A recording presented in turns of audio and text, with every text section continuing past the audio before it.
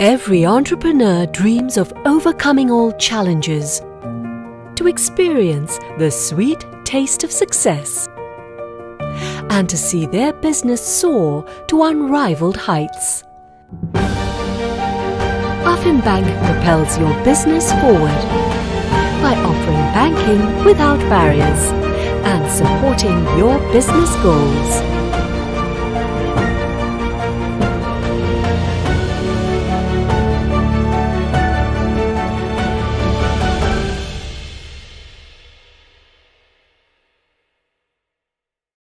Hi everyone, welcome to another episode of the ProfitMAX podcast, where we try to bring you tips and insights from various successful business leaders and entrepreneurs, so that we go beyond just what you read from my book, no? By the way, for those of you who are joining us for the first time, my name is Peter Lam. I'm a business strategist, business growth strategist. I help companies, especially SMEs, to grow and become more successful. And I wrote this award-winning book in 2018. So it's available in bookshelves and, of course, on the internet online. And, well, what we do is we try to add value. Yeah? So today we are very honored to have with us a special guest, none other than Dato Chevy Beh. Those of you who play polo will know him for sure, but he's also very well known in other circles. And he has founded actually a very unique business called Bookdoc. I guess you can call it a bit of a tech business. And well, we'll get him to introduce himself and tell us more. So welcome to the show, Dato Chevy. Hey, thank you. So maybe you can start by telling me how you got started and how did you start and found Bookdoc and how it's been doing over the last several years. How I founded Bookdoc was because a friend of mine have near-death experience, asked me for help. So after that, I call and I help him. Then that's trigger number one. Trigger number two, I'm in healthcare, so a lot of people keep asking me where's a good doctor to go through, etc., to a point that I feel like I'm a call center. So another friend muted, why not go and start a digital healthcare company that can research online, verified, right? So that's how I started Bookdoc. Yeah, so you were telling me about how you got started and you didn't want to become a call center. And so when you started, did you partner up with anyone or you just founded it and slowly built up your team? I founded it myself, me and another guy who started Groupon. So the Groupon guy and me started it together. Then later on, we built a team. Today, we're about 40 over staff. Yeah. Okay. The Groupon guy, you're talking about Joe Neo? Yeah, correct. Oh, okay. So he's your partner? Yeah. Okay, he's running Fave as well, right? Yeah. Okay, that's interesting. All right.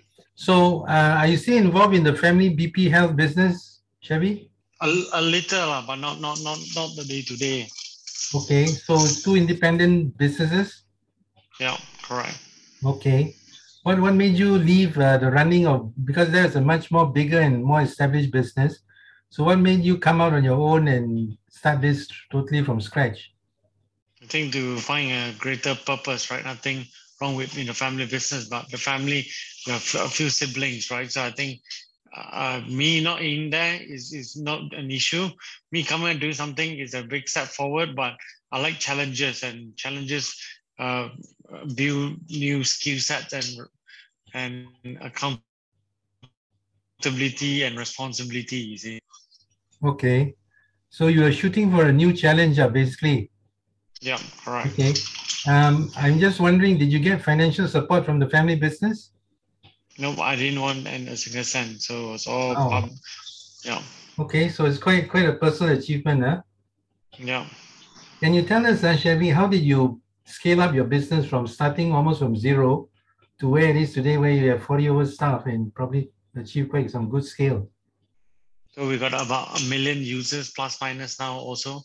So we got about 20 corporate companies, MNC, Fortune 500 companies as our user. Normally we sign a 3-5 year contract with them. We have global partnership with Agoda, Airbnb, Uber, Grab. So to bring the fellow when you're sick to drive, Uber or Grab can pick you up and send you there.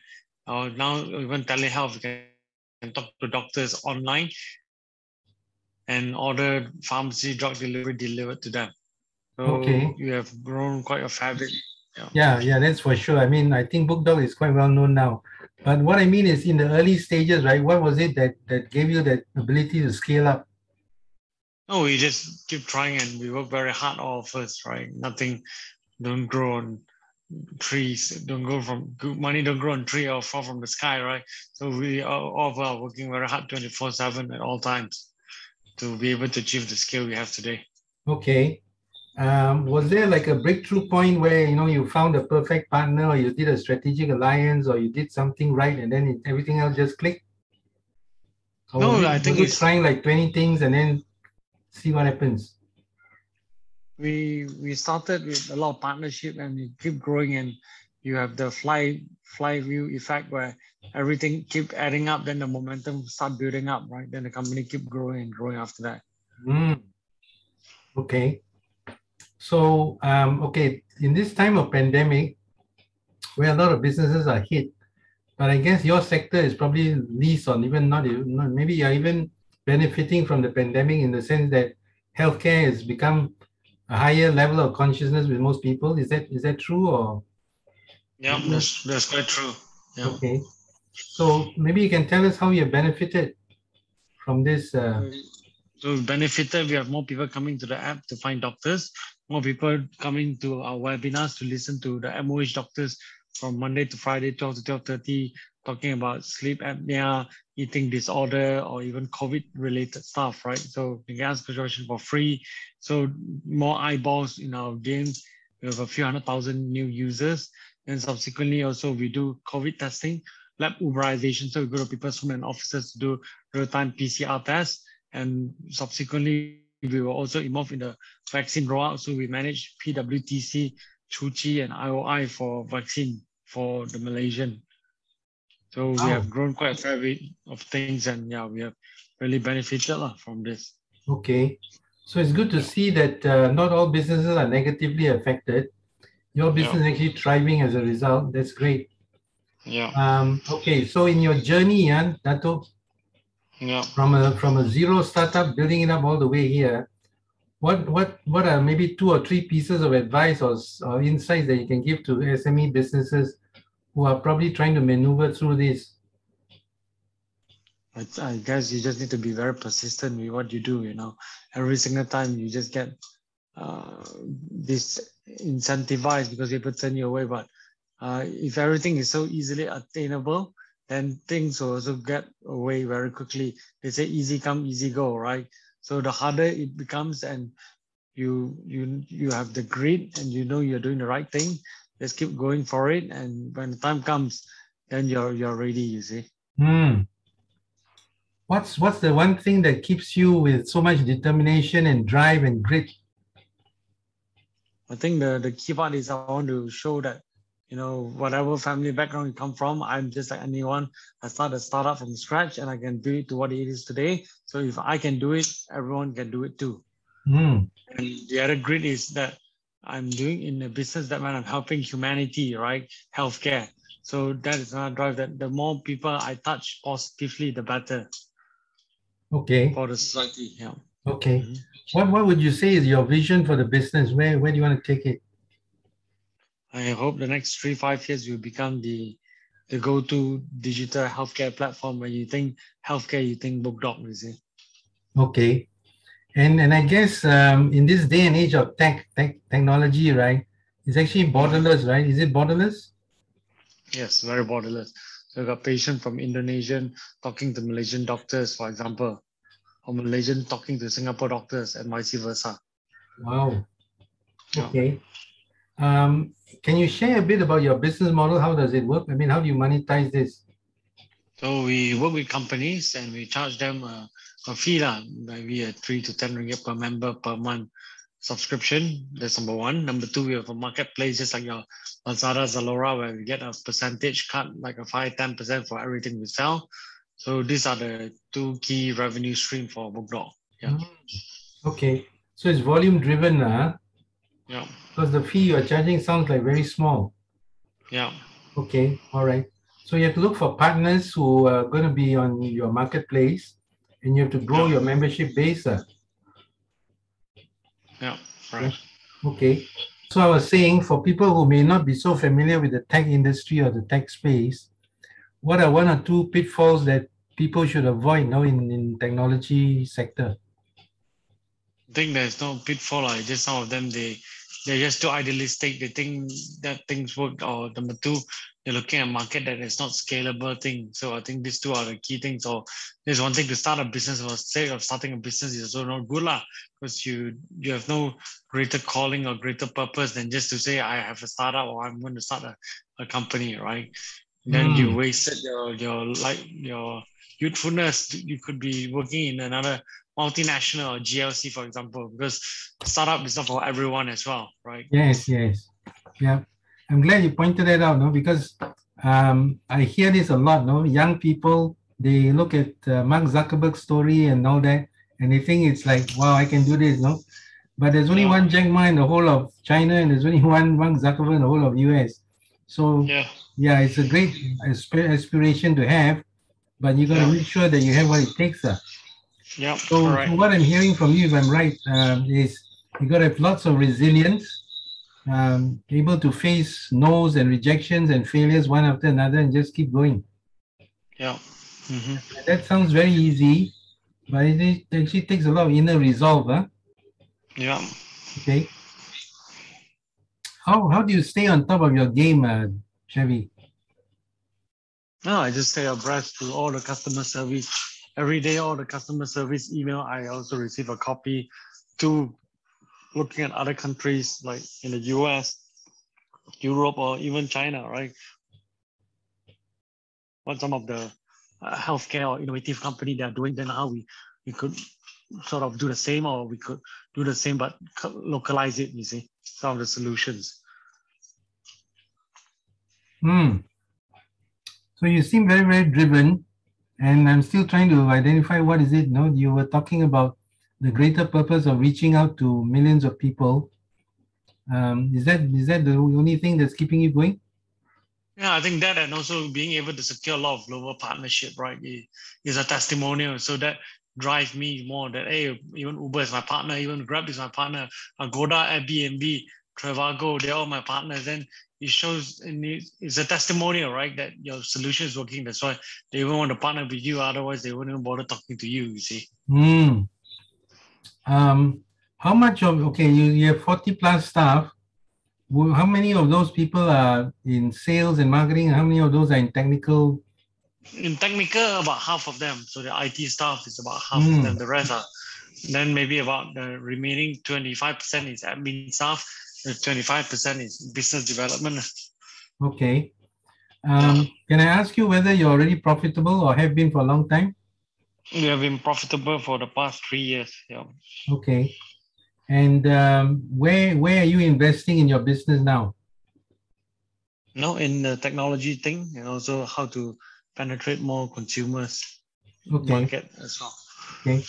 I noticed there are a couple of other players coming into the scene, including BP Health Group. I'm not sure if it's exactly the same thing. So is it getting more crowded? Is it getting to be more crowded?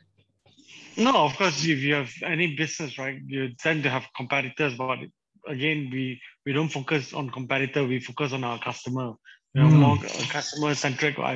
We don't build a company fighting off competitors. We build a company to solve consumers' problem, right? Then it's a more sustainable one than just trying to fend off any one of the competitors, right? Sure. So what would you say gives you that extra edge, apart from being the first mover advantage? How else are you better than the others? So our global partnership, I think we're the only one. There's all this global partnership, and we also endorsed by the Ministry of Health. In addition to that, then now our corporate client from the GLC to the MNCs. So it makes us very unique and different. Okay. And you were saying you tie them up with a few years contract, right? So that kind of locks them in. Fantastic model. Okay, very good. So what's the next step for Bookdoc, Dato? Continue growing, so to continue finding more new corporate companies, working with them, then look at the telehealth space, the Internet of Things, AI, Okay. Are etc. you Yeah. are you thinking of ultimately listing your business or something like that?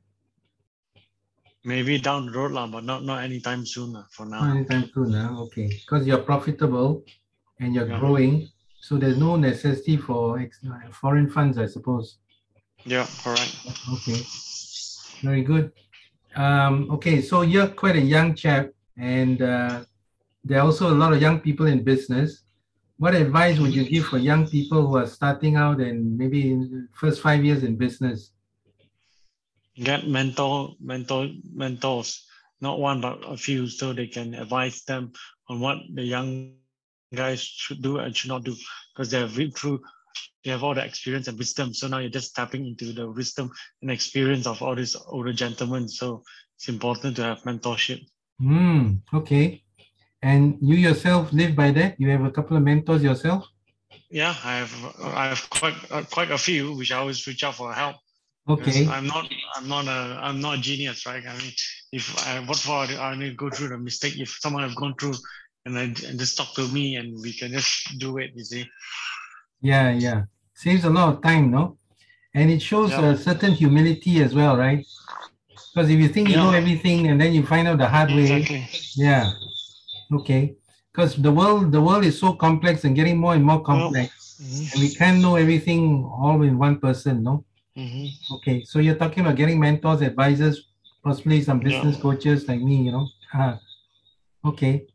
And Mm. what would you say is your business or management philosophy, Dato?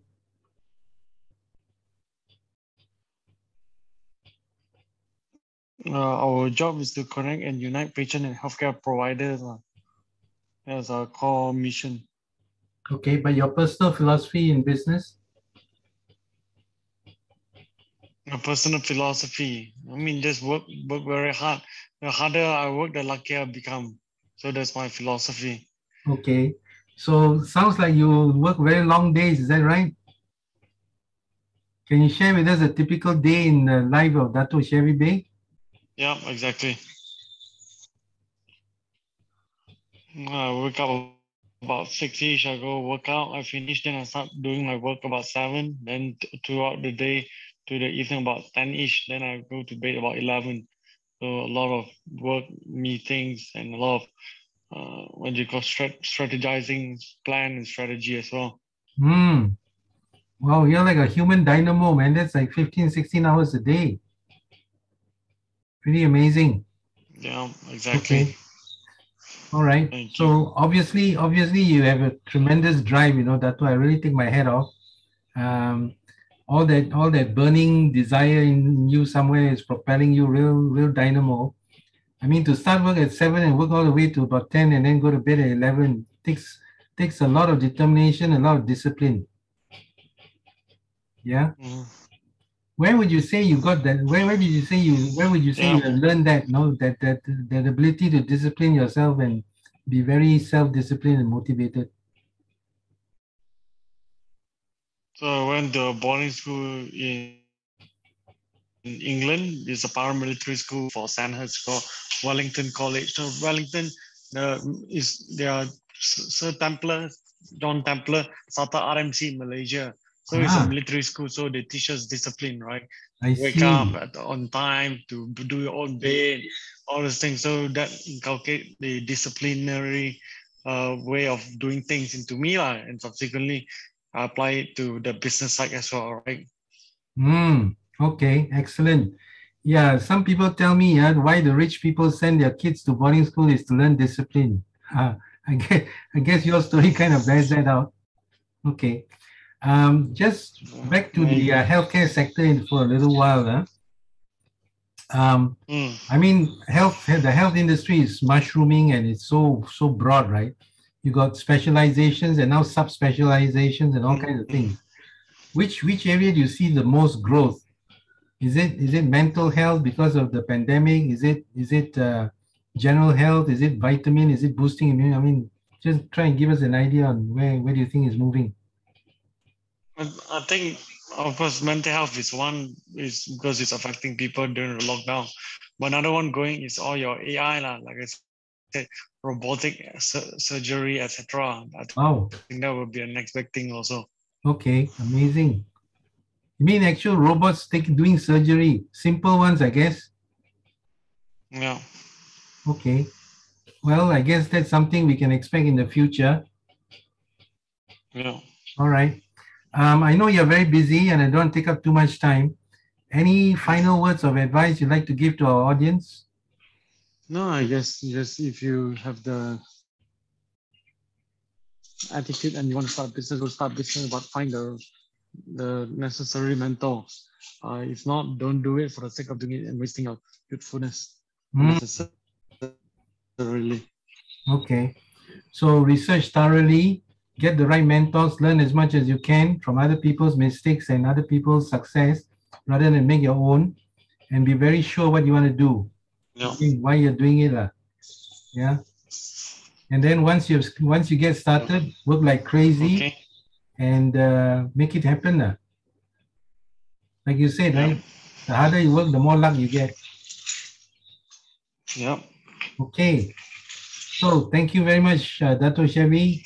Wishing you all the best. Okay. Okay. Thanks, Peter. You take care. Bye-bye. Bye.